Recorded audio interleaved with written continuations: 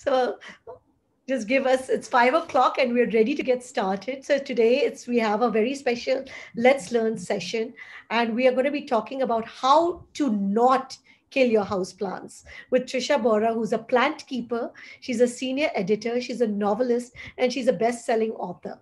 And what I like about her is she's like one of us, so it is not like she was a gardener or this, that. So she has been taking her passion and her hobby, and she's really developed it, and she has more than 100 plants in her home in Mumbai, and we know the Mumbai homes are not very big. So I think she's probably utilizing all her space possible for these lovely, lovely plants.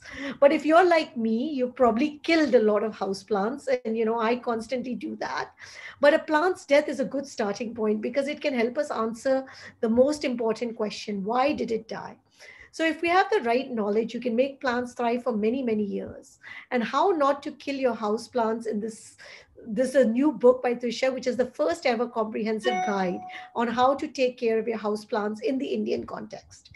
Today, we are going to talk about how to choose the right plants for your space and your lifestyle, the right lighting requirements, when and how to water and fertile them, and what are the best potting mixes, and how to propagate plants. We will also have two show and tells. So we will be showing, Trisha will be showing us 10 plants which are excellent for the home, and what is a good potting mixture. So first of all, Trisha, very warm welcome to Sipping Thoughts. We're excited to have you here. Thank you, Suketi, for the warm welcome. It's lovely to be here chatting with all of you. So let's get started. You've coined this term, which I found very interesting. What is plant parenting? Plant parenting is a term which I haven't coined. I mean, it's been around for a while, especially on social media.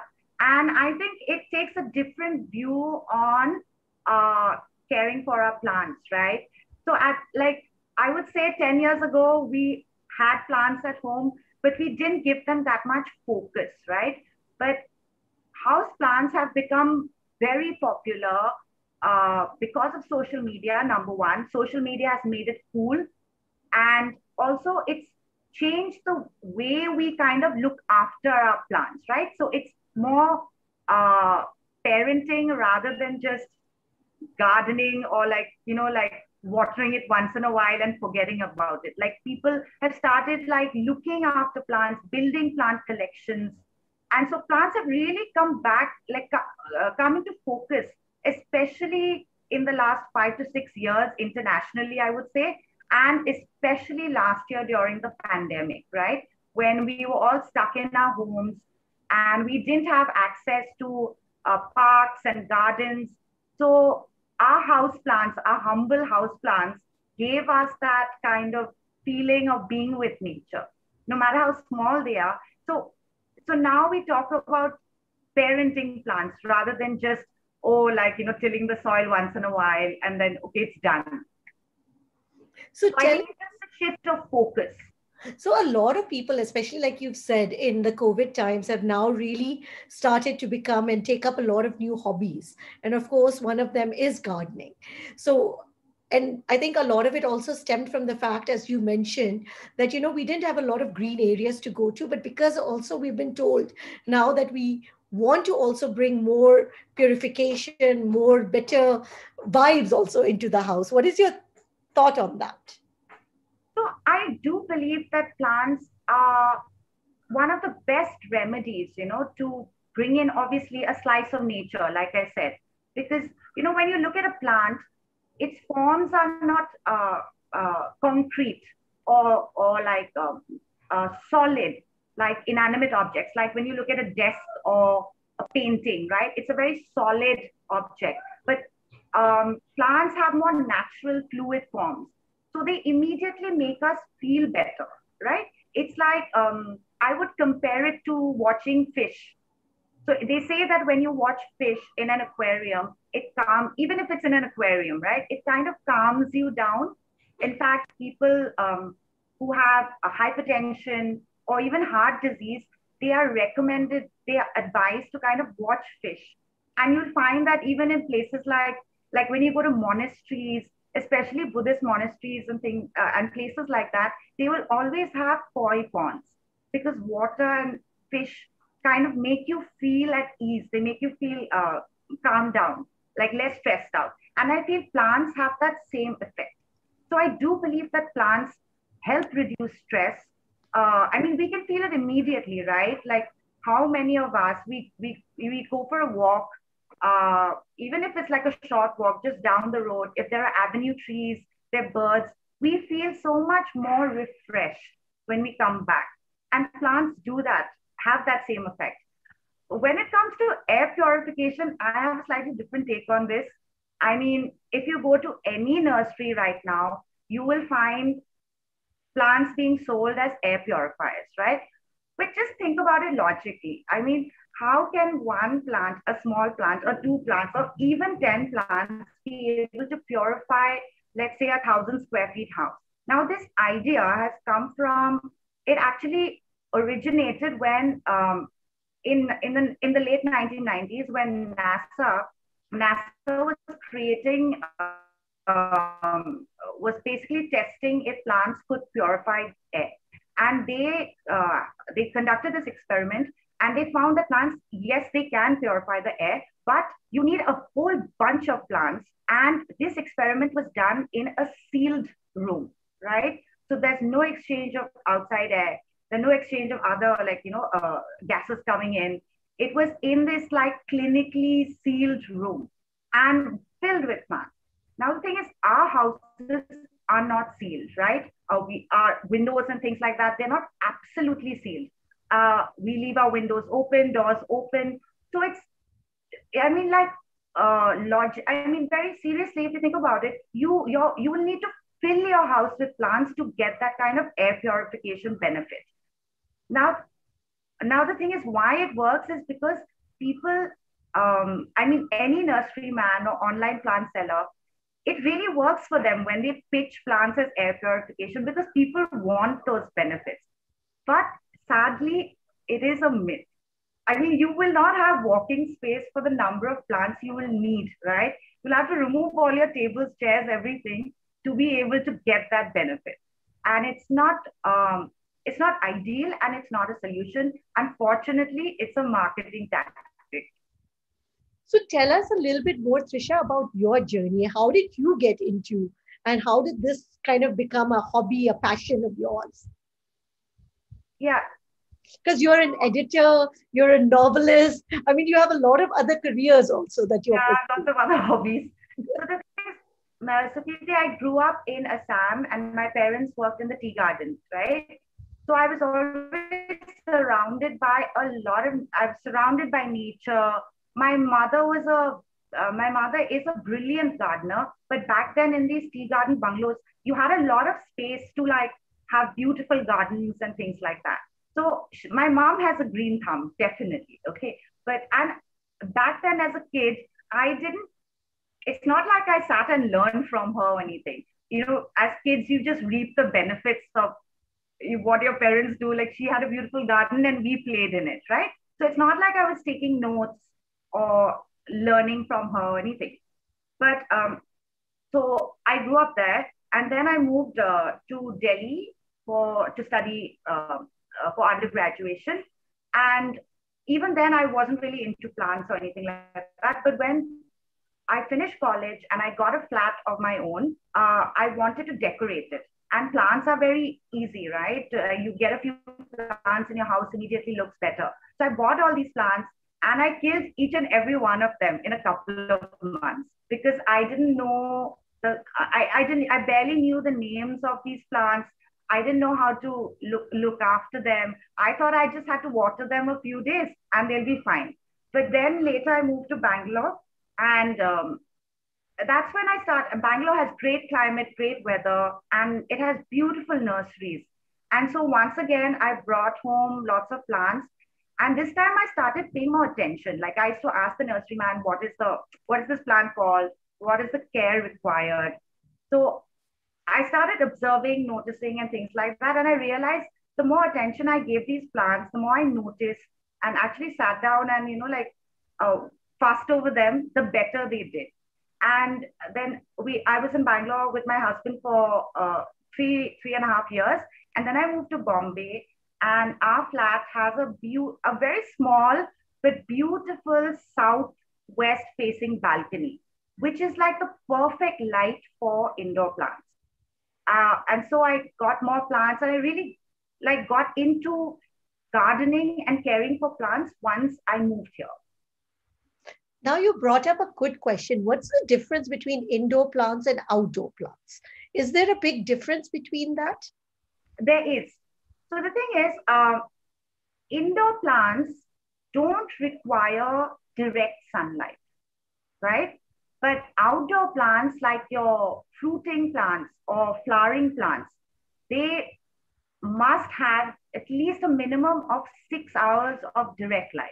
That is sun that is falling on them, right? But inside, you can still have plants like, kept somewhere further inside, further into your home.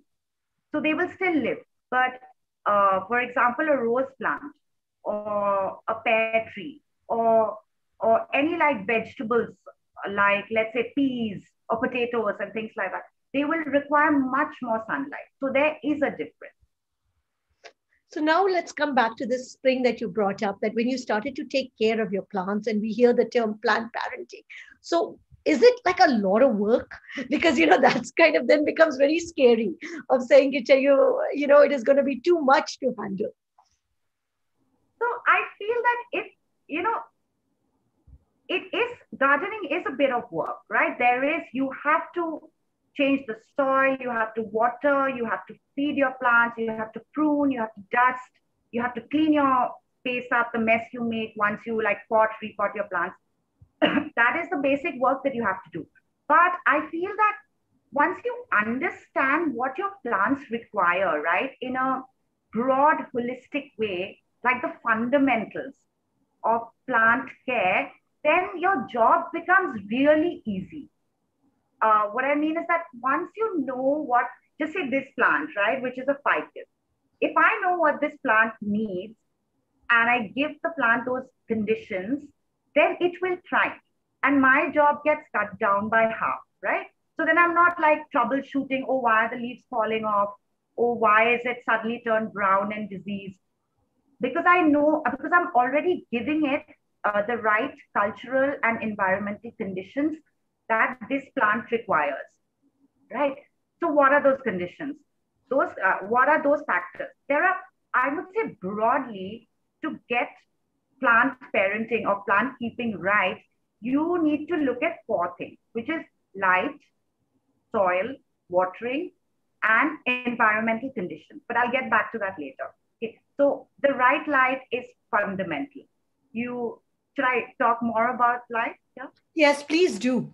Because I think this is one of the most confusing, because when we put our plants on the balcony and weather changes, right? So you don't know what is that right light that the plants need, and is it different for different plants, and so you end up, and where do you get this information, or do you need to kind of do it per plant? Yeah.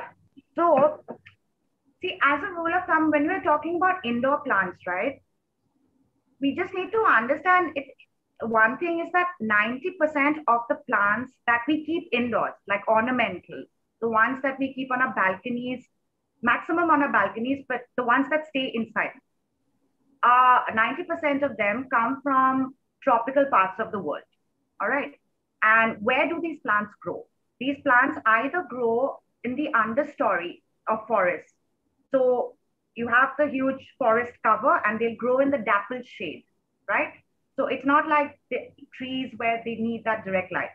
And if they're not growing in the understory, they're growing as epiphytes, which means that these are plants that grow upon trees. Okay. So once we know that, we know the kind of light these plants require. And this is 90% of all house plants. So house plants don't require that bright, direct sunlight that falls in the afternoon. That is the worst thing we can do for them. Because if we put like philodendrons and monsteras out in that harsh afternoon light, these plants, the leaves will start burning because they can't handle that kind of intense light. What these plants require is something called, like you'll find this everywhere, this term, bright indirect light. Okay. But what is bright indirect light? It's actually very simple. So this light setting, you can call it a setting, is for almost all your house plants except for cacti. We all know that cacti they come from a hot place, so they need direct sunlight, most of them. But this bright indirect light is basically early morning light, which falls the soft morning light that falls on our plants.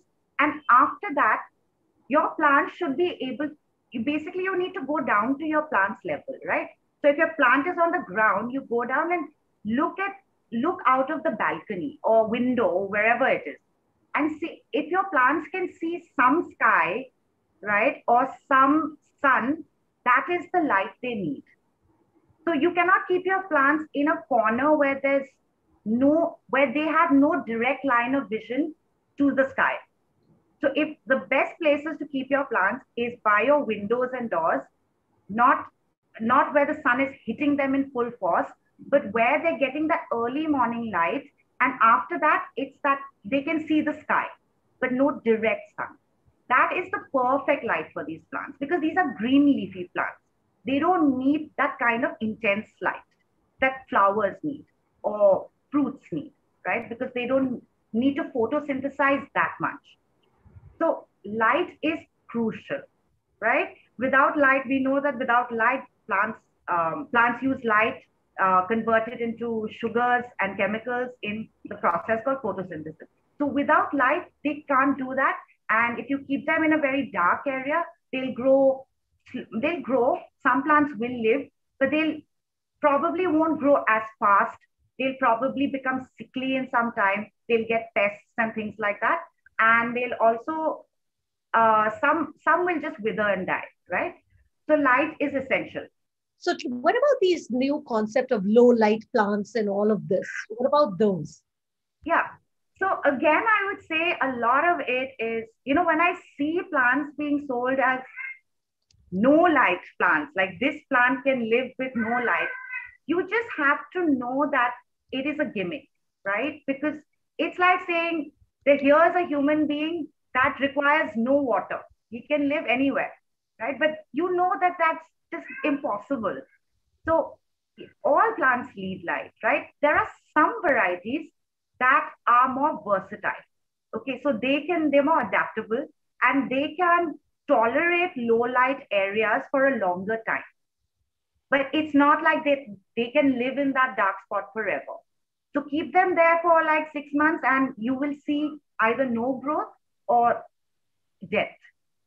But low light is something where, you know, only very few varieties can withstand it for, I would say, max 1 month. But you shouldn't even push it to 1 month. The best way to do it is just say you want, there's an area of your home that you want to keep a plant, right? You want to decorate that spot with a plant. What do? It has no light. It's like a dark area.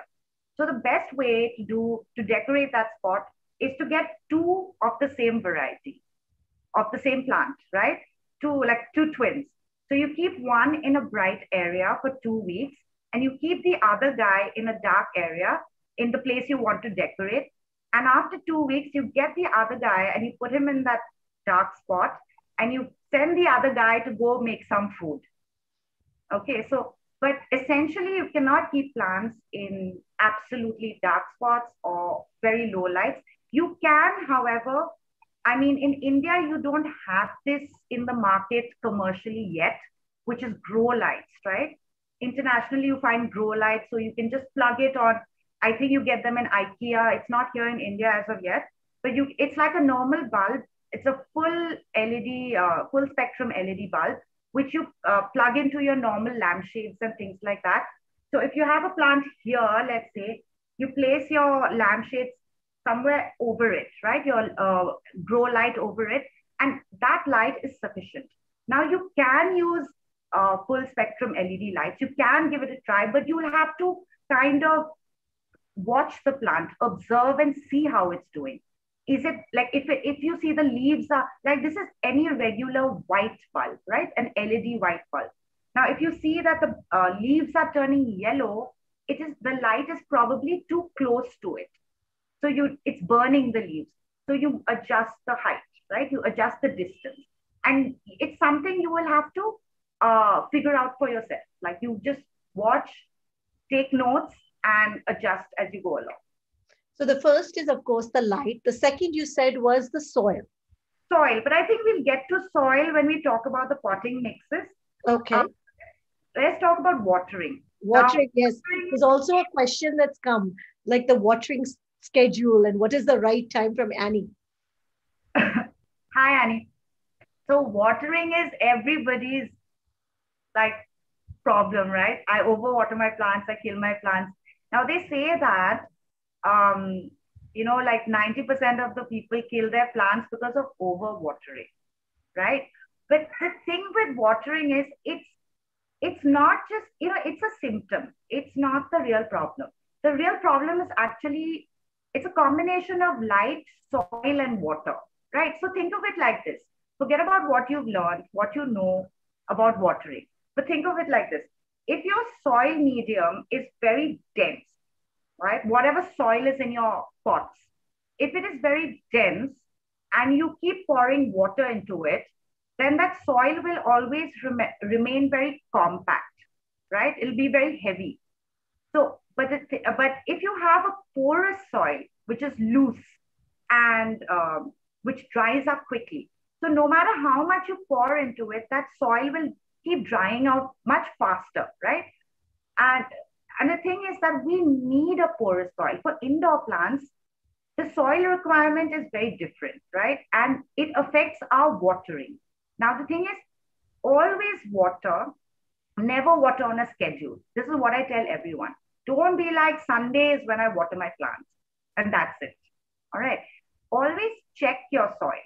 So, the way to do it is the best way to see if your plants need any water is, do their leaves droop a bit, right?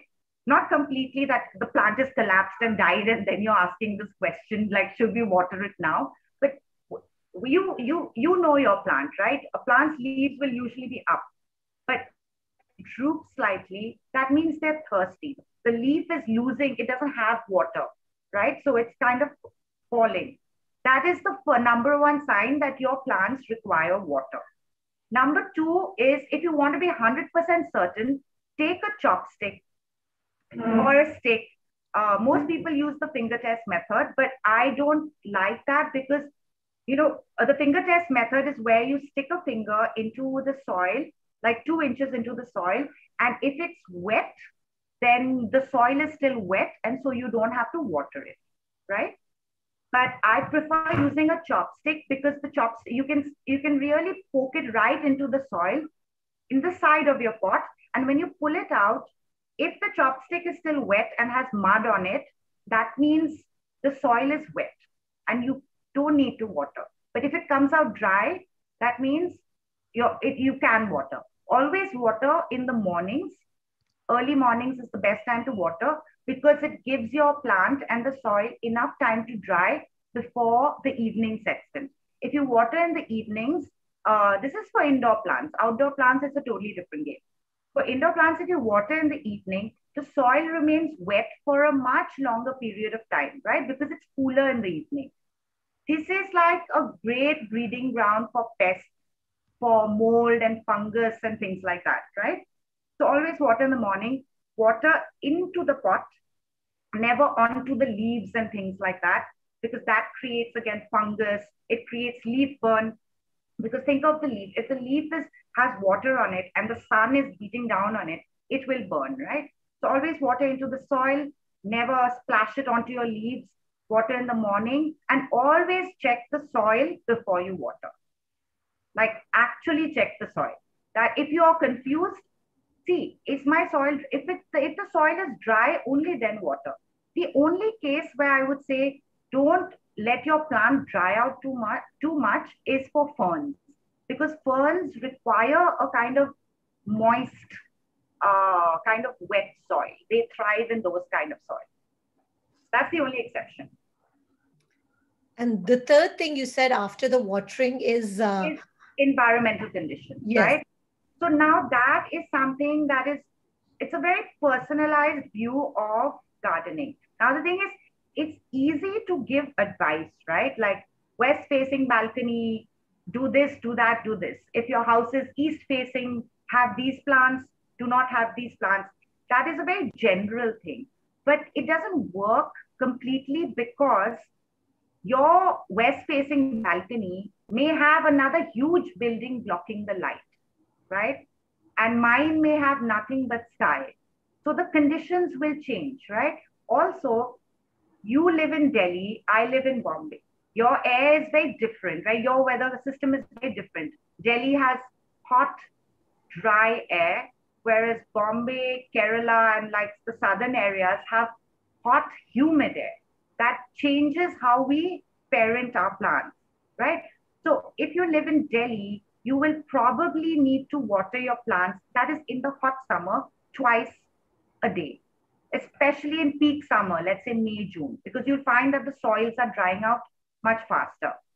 But in Bombay, in the monsoon, I will not water my plants. I'll probably water my plants once a week or twice a week because it's so humid that there's a lot of moisture in the air and my soils are not drying out. And I don't want to keep watering into it because that's what causes root rot, right? So it's not overwatering that kills plants, it's actually root rot. What is root rot? Root rot is when your soil is so wet that the roots become mushy.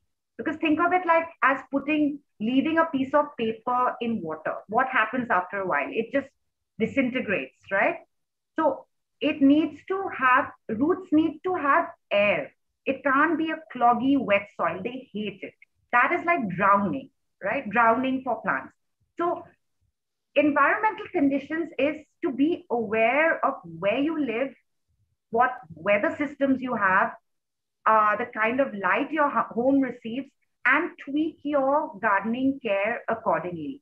Another very big example is if you live in a hill station, you will in North India, you will have two very clear seasons, right? You will have growing season, you will have rest season. In the rest season, you don't fertilize your plants, certain plants, and you do not water your plants that much because your plants are resting. Whereas in southern India or western India or in coastal areas where you don't have that clear distinction, right, between winter, summer, fall, and things like that, you don't have these seasons. So you keep fertilizing your plants always. Like there's no, we don't stop not fertilizing. So these are the, So you said a very interesting thing that why do plants die? And we kill our plants because we kill the root rot. So can you yeah. go a little bit deeper into that? Because so that we understand that why do actually our plants die? And we will come back, I know, for the potting mixture because he's actually going to show it Yeah, to us. it's all linked to the kind of soil you use. Yeah. So, so root rot fundamentally is the roots. So we have to understand that the roots are the main system of your plants. Okay, you need a healthy root system for to have. If the roots disintegrate, you will not have a good plant, no matter how much you fertilize it, no matter what kind of light you give it. Now, root rot happens when the soil is always wet. It's not because of fungus and things like that. It's more because the roots are drowning. They don't have air to breathe, and roots need air to breathe. We don't think of it like that because they're buried in soil. We forget about the roots and its health. But your plant should always have a healthy root system, and a healthy root system is when your plant's roots can breathe in a very porous soil. Okay. Now, healthy roots, what are healthy roots? If you pull up a plant, you will see that the roots are white. Healthy roots should be white, firm, and fleshy. Okay. So when you press it, it should have light. And if you see any plant in your house that is dying, what you should do is you should pull it out of its pot and examine the roots. You will notice 100% that the roots, if you touch them, they kind of fall off and they're like gray or dark colored and they have a bit of a foul smell because they're decomposing. So that essentially is root rot. How do you prevent it? by giving it the right light, by watering it very carefully, and by having a soil mixture, a potting mixture that is very light, fluffy, and most importantly, quickly draining, right? So if you pour water into it, after an hour, when you come back, the soil should not be, like when you take, if you take a handful of the soil out and press it, it should not be dripping. It should be almost like the water has completely run out through it and it's like crumbling in your hand. This is like an hour later. So, so yeah, so it's like the holy trinity of light, soil, and water. All these things have to be in balance, right? But once we understand this, right, then we can have plants anywhere and we can take care of like just about any variety. So now I think we're getting to that part where everybody is dying to see what is the soil mixture and what are the plants that you recommend that are best for homes. Okay, so let me do the plants first. Yeah. Perfect. Okay, so what I've got with me, I've got 10 plants that are great for homes, right? And that are hardier, will give you less trouble, and are also perfect for beginners. Just give me a second. Yeah. So these are plants that I would say, it's always tempting to go into a nursery and pick out the most beautiful plant, get it home, and then you realize, oh my God, I don't know what to do with this plant. It's very complicated. It's very high maintenance. So, and then maybe that plant dies and you get discouraged and you don't want to, like it kind of deters you from buying more plants, or maybe you've spent a lot of money on it and you're disappointed. So I would say it's always good to start off with plants, that species and varieties that are kind of tough, right? So even if it takes a bit of battering, it bounces back with a little bit of care. So what are these varieties? So number one is it's called the snake plant. Is it clear? Yeah. So this is the Sansevieria, and it's the number one plant for houses. This is something I would recommend to everybody. It's called the mother-in-law's tongue. Why? Because the one saying goes that, like the mother-in-law, once it gets going, it never stops. So this is like the number one house plant. It's very hardy. It can thrive in both low lights and uh, very strong light. You can absolutely forget about watering this plant. You water it maybe once in 10 days and it will be happy. You can, I've even not watered this for a month and it will not die. So this is the plant you give people, your friends or family who kill their plants. This is the plant you give as gifts. It makes a great gift because it won't wither and die away. And I also have more details about all these plants in my book, right? So I'm sorry, I can't turn to that page, right?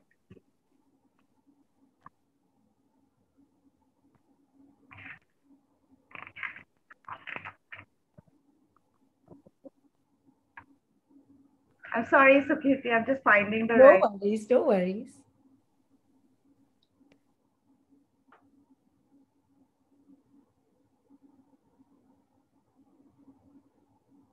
Okay, I can't find the right page, but I'm saying that in my book, we have these descriptions. Is that clear? So we have the plant and we have the specific care guide here. So it makes it very simple. I'll find the right plants for the right pages for the other plants. So that's plant number one. Plant number two is very interesting because if you look at it, you will think this is the money plant. But can you see the leaves? It's very pretty. I think they're a little dusty, but so this is the Scindapsus, right? It looks quite similar to the money plant, but it is not the money plant. So this variety was not available in India for the longest time. I mean, but now it's become very common. I like this plant because one, it's very cheap. You find it in nurseries everywhere, and it is super easy to take care of it. You can put it in a hanging basket. You can put it in water, a few stalks in water and keep it anywhere. It does well in lower light conditions, but obviously not no light. But it can thrive in lower light, but and also bright indirect light.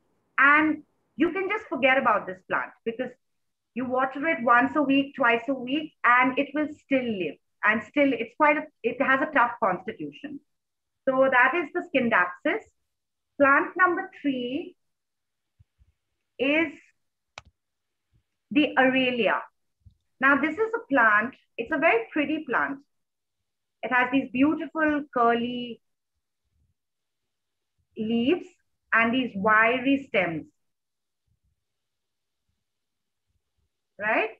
So this is a plant that used to be very fashionable, like in the 1980s, 90s. Like you would see, all our parents or my mother used to have tons of these plants.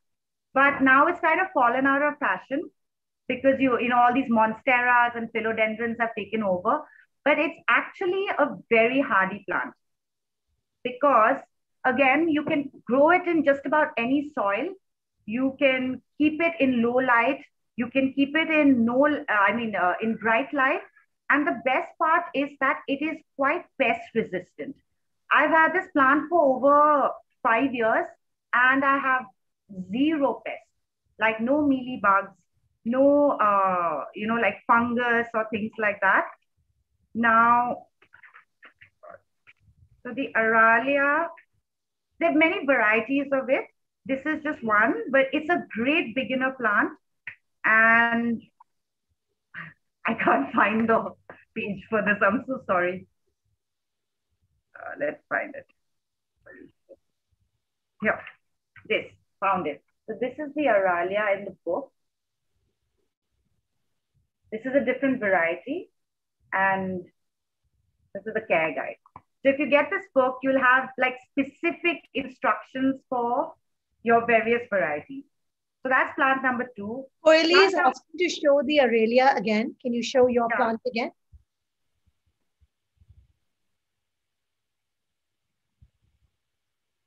It's got these wiry stems, right? That look quite cute.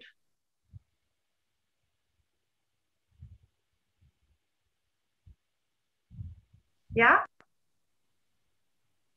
Perfect. Now, plant number 4, just give me a second.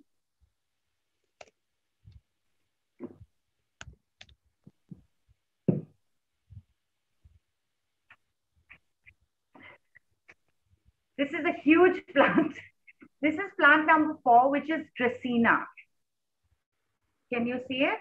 I mean, if I go back a little. Yes.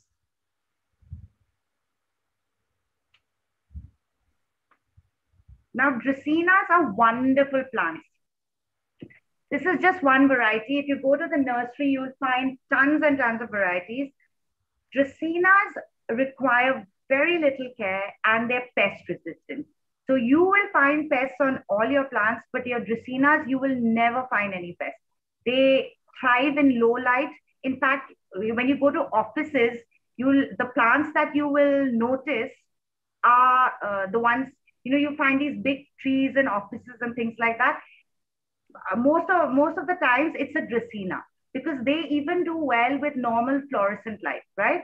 So if you have low light or something and you want like a statement plant, this is the plant because the maintenance is very low.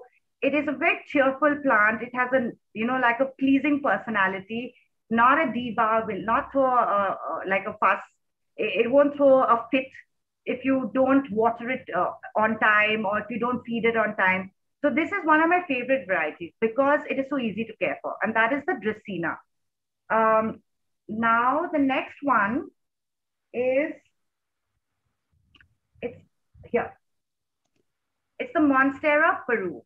It's not the Monstera with the, the classic fenestrations. This is a very different kind of Monstera. Can you see the leaves look a bit like The leaves are tougher, right? They're thick. This is a small specimen. I have a larger plant. So the Monstera Peru is again very easy to take care of. You know, there's one trick to figuring out which plants will be easy to take care of, right? And that is if the leaves are very thick, the foliage is dark green, and the leaves are very thick, you know that it's a good indication that the plant can hold on to water better. So plants that have thinner leaves, more, kind of papery, those will be tougher to take care of. But these ones with their kind of thick, almost dragon skin like leaves, these are much easier. So this you can grow in a hanging basket. You can grow like this in a small pot. You can even put a few cuttings in water. It will just thrive. It'll give you no problems and keep growing. You can also grow it in a moss pole because it's a vine. So you put a little stick or a moss pole and it'll start climbing upwards, right? So this is the Monstera Peru.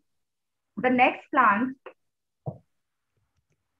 is another variety, or actually it's not a Monstera, but it's called a mini Monstera. Now, everyone loves a Monstera, right? It's the trendiest plant. I mean, it's been the trendiest plant for a few years now. This is the Monstera. I don't know if you can see it.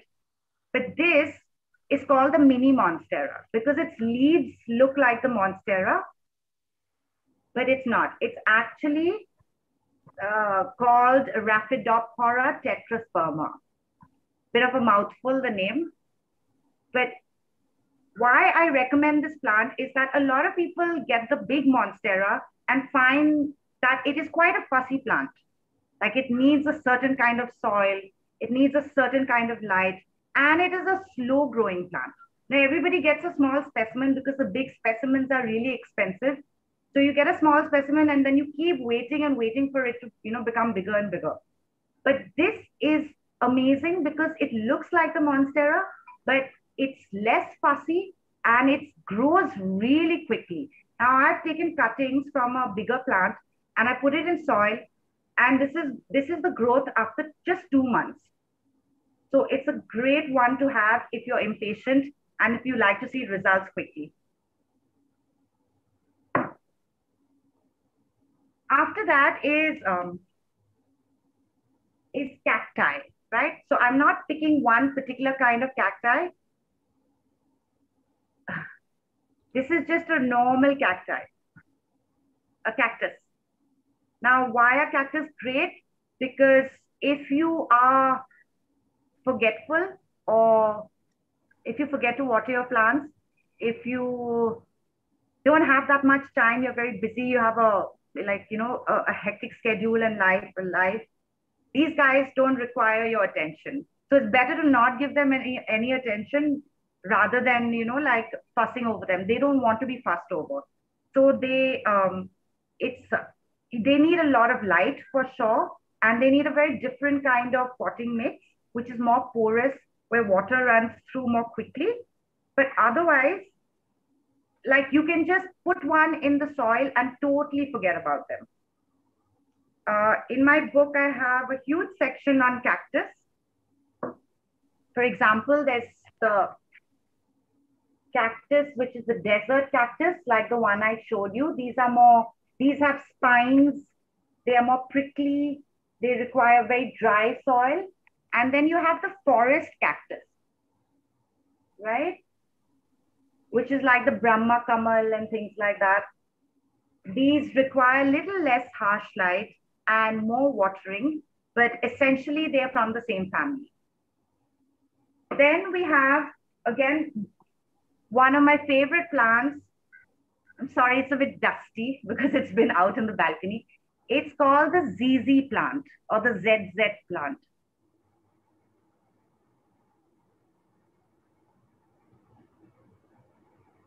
I mean, it's a very cool plant. It is another one which can grow in very low light conditions. Like if you have this, you can just take one little clip of this plant, put it back in the soil and it will grow. You can take one leaf and put it in the soil and it will grow into this entire bush of a plant.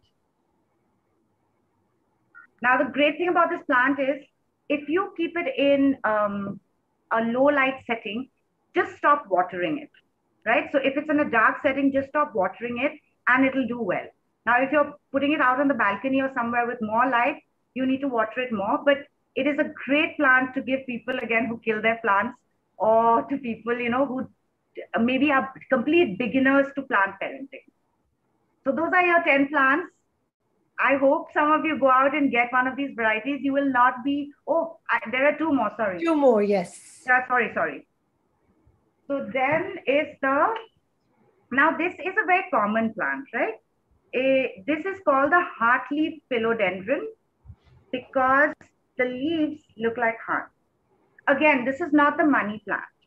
This is a philodendron variety. Now you brought up the money plant and a lot of people are asking, what about the money plant? Yeah, the money plant is great. See, so the money plant is called pothos. Okay, the botanical name. And the pothos is also a wonderful plant. I mean, I have at least 2 baskets full of them because you don't need to, because everybody who's had a money plant knows how easy it is. You can just put stalks like this. This looks like a money plant, but you can just take a cutting from here. These are the nodes, right? So you cut from here and you put this in water or in soil and it'll grow. And you don't have to worry too much about these plants, but yes, they do get some pests, right? So if the soil is wet for too long, you will notice some scale. You may notice mealybugs. Mealybugs are these white critters that come and suck the sap of your plants, but they are super easy. Now, this entire basket that I have, I took a few cuttings from a friend and just planted it, right? And it's become this big basket. So this is a very easy plant, and it looks quite pretty once the bush is, once it becomes bushy, once the basket is full and like flowing, it looks quite pretty. You can also grow it as these are all creeping, binding plants. So if you put a moss stick, it'll grow up like that, right? And the leaves will get bigger then. So this is number 9. And what is our last plant? It is peperonia. Peperomia.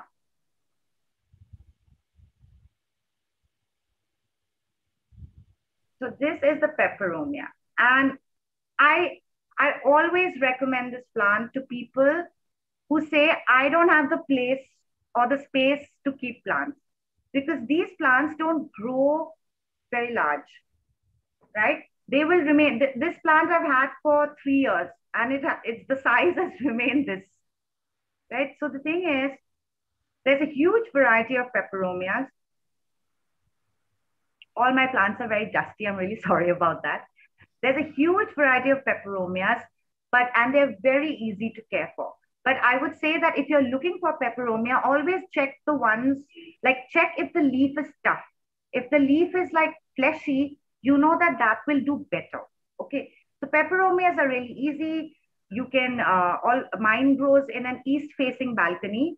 So it receives early morning light and it doesn't receive like direct light or anything after that.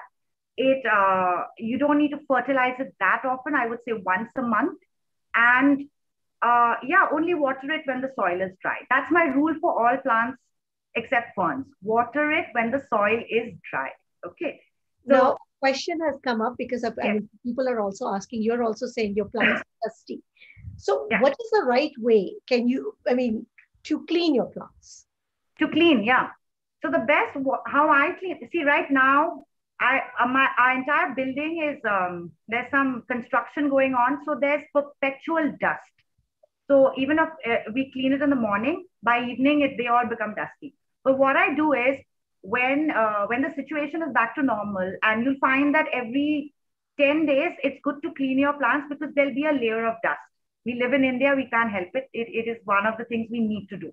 So what I do is I take a sponge, you know, the sponges that we use for in our kitchen, or the microfiber cloths that we use in our kitchen, right, to clean. So I keep one for my plants. And what I do is I take the leaf dampen the sponge and I just run the sponge over it, back and front, because even the back, the spores are there in the back, in the underside of the leaves too. So you should do this like not dripping wet, but it should be damp enough to catch all the dust and kind of clean it up. So that is one way. The other thing that I do when I have the time is I take all my really big plants like the ficus, the monstera. I take them in the shower and I just leave the shower on for a bit, right? So that way, that stream of water will also kind of wash away any, if there are any pests, if there's anything like unwanted in the like stems and things like that, it'll wash it away with that force. So those are the two ways to clean plants. Now, a couple of questions on other plants, the spider plant and the archaea palm. Yeah. What do you want to know about them exactly? Are they good for houseplants? They're brilliant. The areca palm is a bit trickier because a lot of nursery sellers will say it's a great indoor plant, but actually it requires more light than most of our houses have.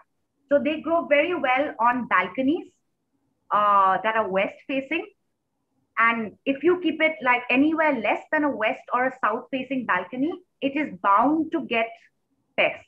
And you will notice it very quickly. You will find scale, which are these black dots on the plants, on the leaves. You'll find scale, you'll find mealybugs, you will find a host of other things. So the areca palm, I would say, is better for balconies. But the spider plant is a great plant to grow. It just looks beautiful once it starts having those little plantlets. Like if you leave it on the plant, it looks like this beautiful cascading curtain of, like more plants. And because those little plantlets you can actually chop up and put in smaller pots. So yeah, that is a great plant to grow. It has a very thick root system. So you need to be very careful when watering it. Just water it when the soil is completely dry. Awesome. So another question before we go on to the potting mixture. Nirmala is asking, she's got the archaea palm, but it's not growing. Some in the shade and drooping and dark leaves. It's in the shade? Some in the shade, yes, are drooping and dark leaves. Okay. So that it's a complicated plant. It's not a very easy plant, although you see it so often. I would say give it more sun. Put it in a brighter spot. Water it only when the soil is 100% dry, right? So use the chopstick method. Check if the soil is actually dry and give it some fertilizer. Once you do all of these things, it is bound to improve. All right, now we're dying to see the potting mixture, and I know we're also running out of time, but thank you for showing us all those plants. I posted it again. These are the 10 that have been recommended by Trisha as being the easiest ones, especially for house plants. Okay, great. So before I show you the mixture, I just want to tell you, so we had that entire talk about soil, right? Why is in indoor plant, why do we need a different kind of soil? Now, think about it like this. When you grow plants outdoors in the garden, right? If you keep watering it, nothing will happen because the water will run through the soil, right? But indoors, your plants are in pots. It does not have any place to run through. So it should be able to evaporate quickly. Like we have talked about root rot and things like that. Your soil should be able to dry out very quickly because you have less light at home, which means that evaporation will be slower, right? Now, what happens is when we go to the nursery, we buy the few plants and we get them home and they don't do well, right? This is what happens to most people. We go out to the nursery, we go get these beautiful plants and then they die in a few months or whatever, in a year's time. Because the nursery soil is very different. It's dense. If you look at your plants that you've recently bought from a nursery, you'll notice that the soil is either red, that red color soil, that mitti that we get, the garden mitti, mixed with a bit of manure, and that's it, right? Now do that water test that I told you. Like put water in the soil, come back an hour later, you'll find that it's still very like hard, very claggy. Now, what's happening? You'll have root rot. So what I do is I use a very porous potting mix. right? Which has got a few elements that help in not only retaining water but also giving it some air, right? So let me just show you the elements.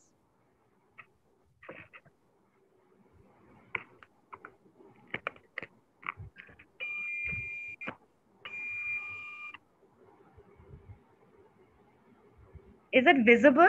Yes, it is. So I use this thing called pumice. I don't know if you can see it. Can you see it? Yes, we can. So this is a very porous material, right? It's made out of volcanic rocks. Yeah? Can you see it? Yeah. Yeah. So this helps in aerating the soil, right? When I mix this in. Then this is cocoa chips. Now, cocoa chips is a byproduct of coconuts and it is excellent at holding on to water, right? And this is cocoa peat. Cocoa What is peat is that again? also Cocoa? cocoa peat, Okay. PEAT. So this Okay. is also a byproduct of coconuts, and it creates a very fluffy texture to your mix, and it also holds on to water, right? So what I do is, so this is sorry, can you see this? Mm-hmm. So this is a mixture that I've made. It's called the jungle mix, right? So I've been using this for many, many years, and I've recently just packaged it. So I'll show you the texture.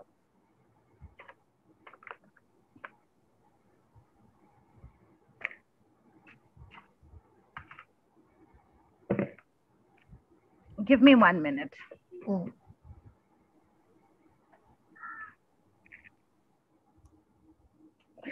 Oh, I don't Do think you it's add clear. these three things to the soil? Is that what you do? Yeah. Can you, I just want to get the camera right. Yeah. Yeah. Mm. So if you notice, it's a very light soil, right?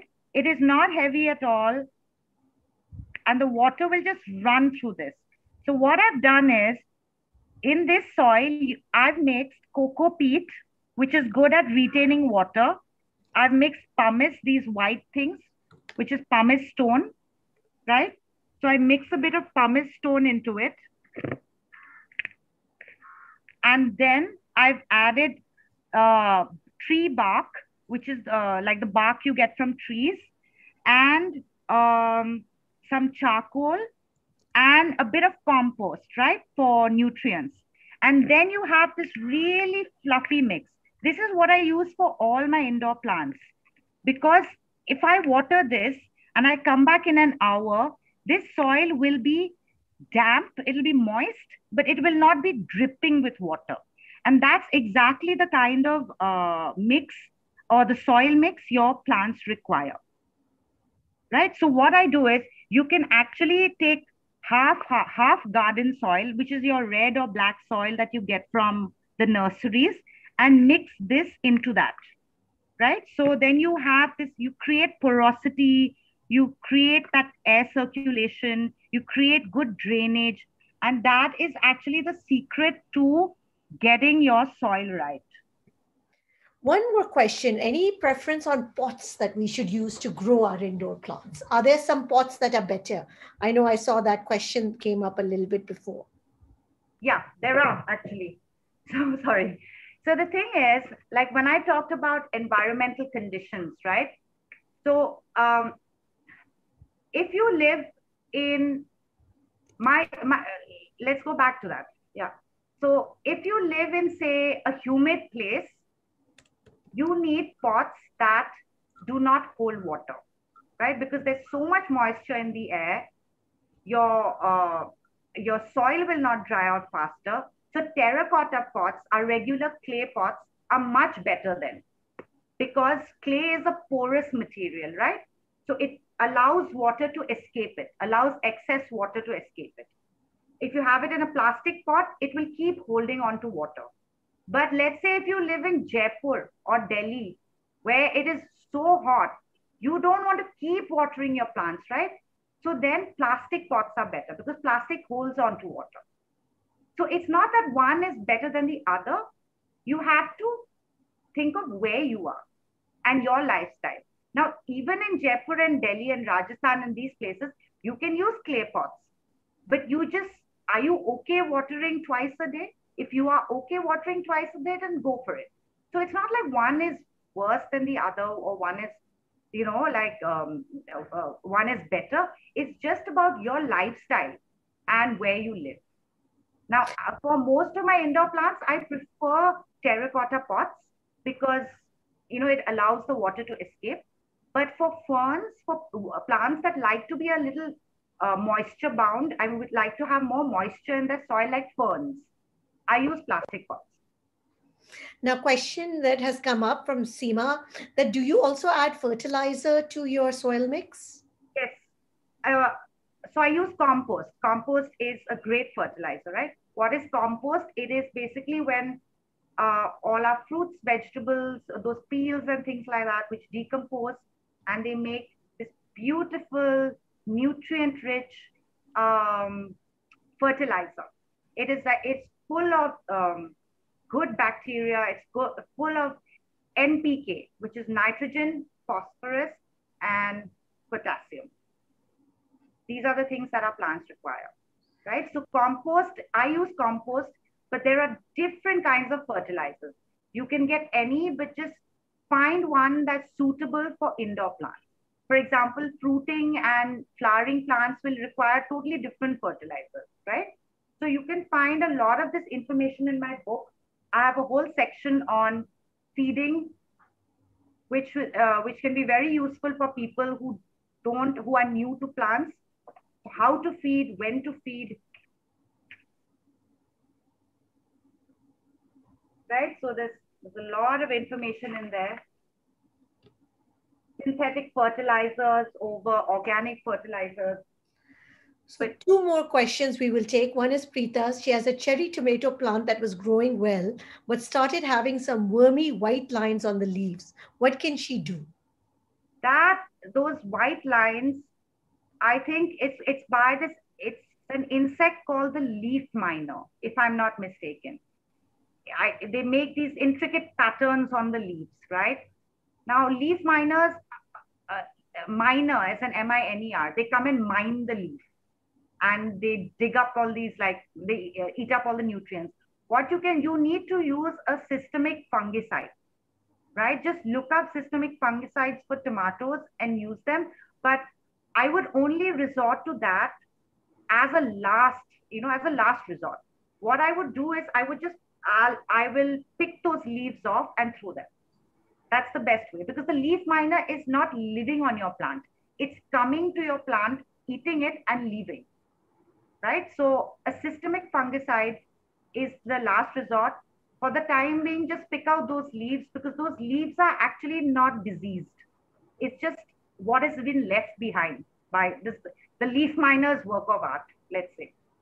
So, Himangani is asking, she's lost a lot of plants to aphids, roses, crotons, hibiscuses. She doesn't want to use pesticide. Is there a non chemical option that she Yes, can there use is. to protect her plants? Yeah. So I would always say prevention rather than cure, final running around looking for a solution. Prevention is the best way to go about it.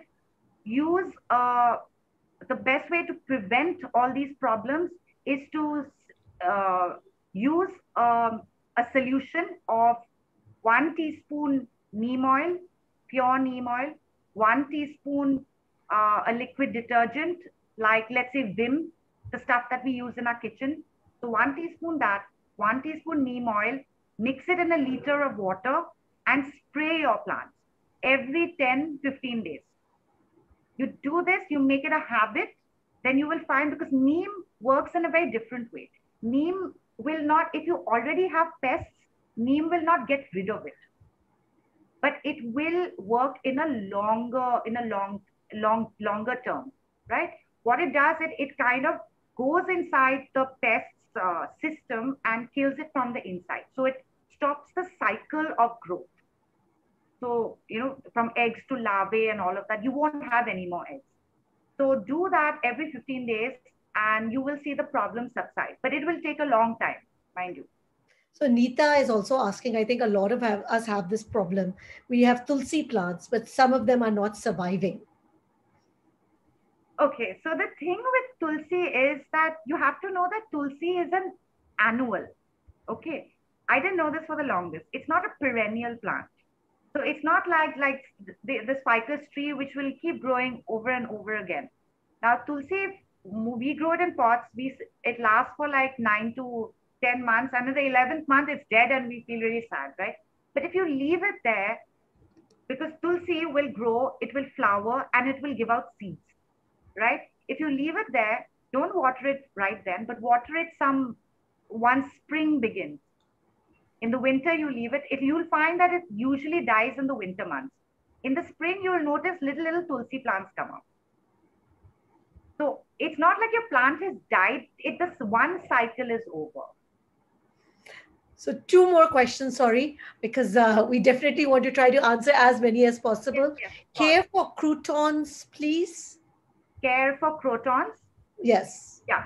So protons are actually outdoor plants because they need a lot of. If you look at a croton, you'll notice that. I mean, that is why crotons are beloved, right? Because they have these beautifully colored leaves and like they have mad colors. But what does that mean?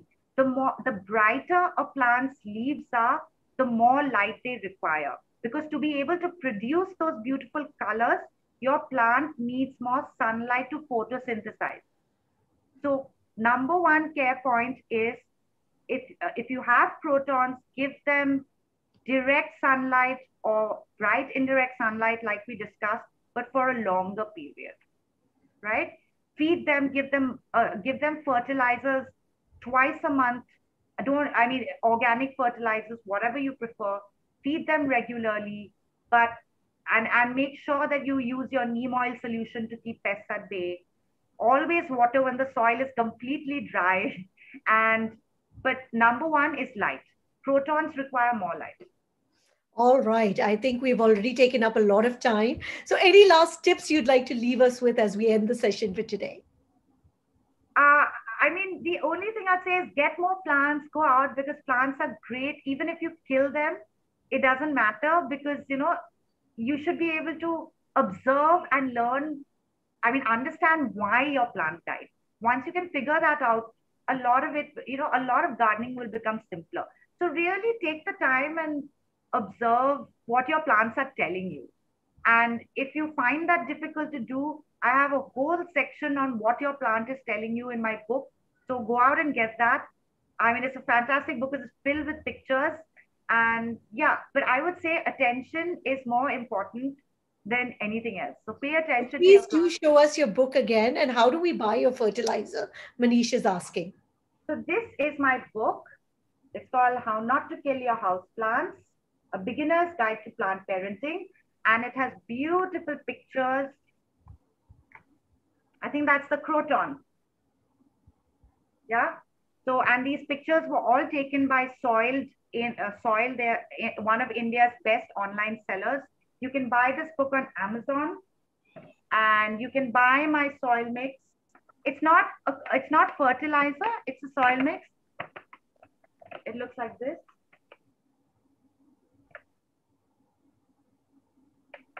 You can buy this from me right now. I'm just selling on Instagram because it's a one-man show, one-woman show, and I've just started it. But you can reach out to me on Instagram. I'm at a planter's daughter, and I would be happy to help you out. Well, thank you so much and so excited. I think you've motivated all of us to kind of say, okay, you know what? It's not so hard. And I think those list of 10 plants is going to be very, very helpful for at least a lot of us beginners. So, with that, I wish you all a very, very good weekend. And as always, we have lots of exciting programs coming up on Sipping Thoughts. So, please do keep checking on our website. We've got all the programs listed there.